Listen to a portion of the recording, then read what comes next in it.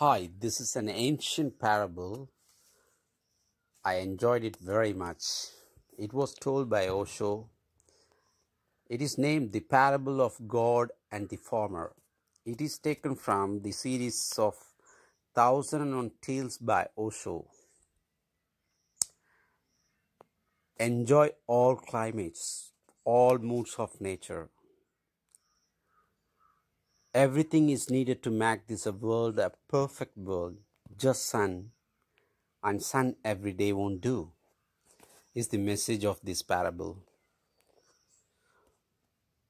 This is an ancient parable, must be very ancient, because God used to live on the earth in those days. Slowly, he became very tired of man, because people would torture him continuously. In the middle of the night, somebody would knock and say, "Why have you done this? Why not do it this way?" Everybody was advising God. Everybody was praying, and their prayers were contradictory. A man would come and would say, "Today let there be sun because I'm going to wash my clothes." And somebody else would come and he would say, "Today let there be rain because I'm going to plant some trees." Now what to do? They were driving God mad. He had to disappear from the earth. He had to escape just to survive. He had to become invisible.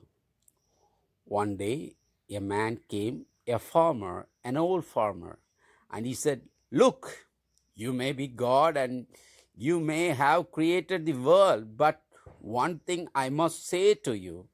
You are not a farmer and you don't know even the ABC of farming. And your whole nature and the functioning of your nature is so absurd. And this I say out of my whole life's experience. You have to learn something." God said, "What is your advice?" The farmer said, "You give me 1 year's time and just let things be according to me and see what happens. There will be no poverty left." God was willing, and 1 year was given to this farmer. Now it was according to his will that everything was happening. Naturally, he asked for the best. He thought only of the best. No thunder, no strong winds, no dangers for the crop. Everything comfortable, cozy, and he was very happy. The wheat was growing so high. No dangers were there, no hindrances were there. Everything was moving according to his desire. When he wanted sun, there was sun. When he wanted rain, there was rain. And as much as he wanted. In the old days, sometimes it rained too much, and the rivers would be flooded, and the crops would be destroyed. And sometimes it would not rain enough, and the land would remain dry, and the crops would die. And sometimes something else. And sometimes something else.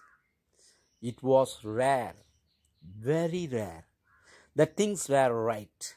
But this year, everything was put right, mathematically right.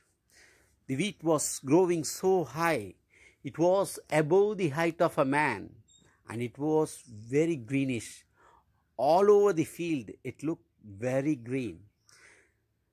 That the farmer was very happy.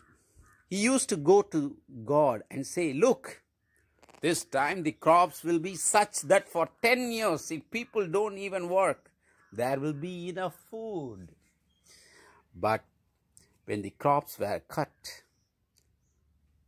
he found there was no wheat inside. Only there was husk. He was surprised, disappointed, and shocked. What happened? He asked God, "What happened? What went wrong?" God said, "Because there was no challenge, because there was no difficulty, because there was no conflict, no friction, because all was good.